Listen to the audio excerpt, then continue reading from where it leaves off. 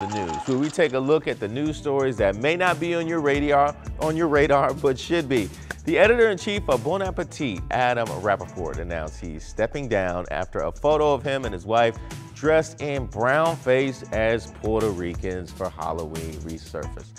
Halloween strikes again. Racist people should just sit this holiday out because y'all can't help yourselves. That costume was racist even without the makeup.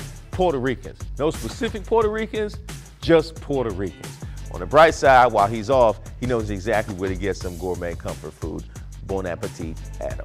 In other news, several D.C. area CrossFit gyms are criticizing brand CEO and co-founder Greg Glassman after a regrettable tweet making an off-color joke invoking George Floyd. And some are severing ties altogether.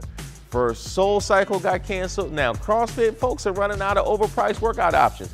I'm just playing. There's always yoga. This controversy is proof that CEOs do not make good comedians.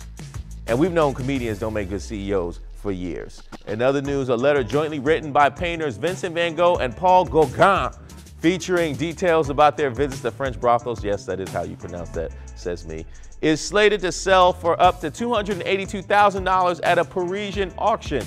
This is the 19th century version of getting your iCloud leaked. The ghosts of both of these painters are floating around like, really?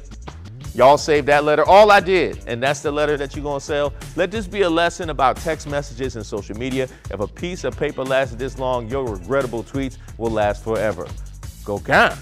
And finally, Joniqua Charles, the woman in the viral "You About to Lose Your Job" video, gave an interview with BuzzFeed News telling them how much the video's popularity has helped her and changed her life. You about to lose your job.